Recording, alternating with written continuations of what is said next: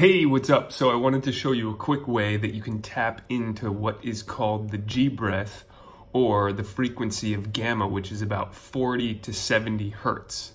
When I speak about this, not many people hear about it, but this is associated with processing various stimuli, visual, auditory, and touch, and the grouping of various features of a given stimulus, particularly visual, into a coherent whole. And that's what this says in Psychology and Neuroscience on this website that I'm reading, psychology.stackexchange.com.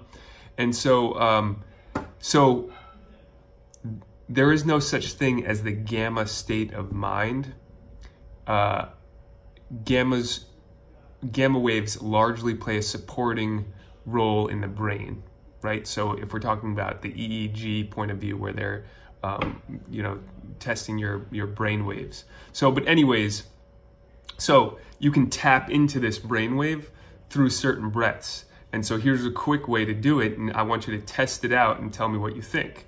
So you start off with 2 breaths in the mouth, right? So I'll do an example. I'll give you how you do it. 2 breaths in the mouth. So in through the mouth, out through the mouth. Then you go in through the nose, out through the nose.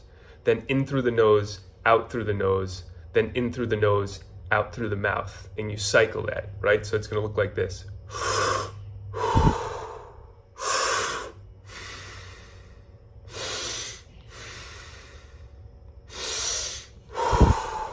Repeat.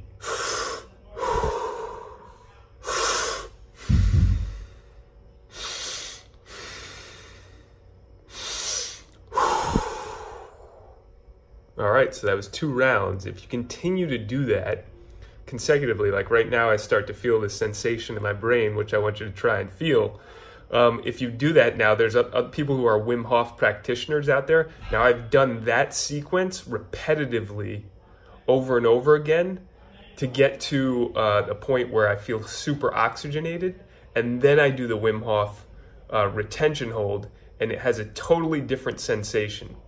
So your breath, this just goes to show, and part of the reason why I'm doing this video is just goes to show how powerful your breath can be just breathing through different parts. It activates different parts of your brain.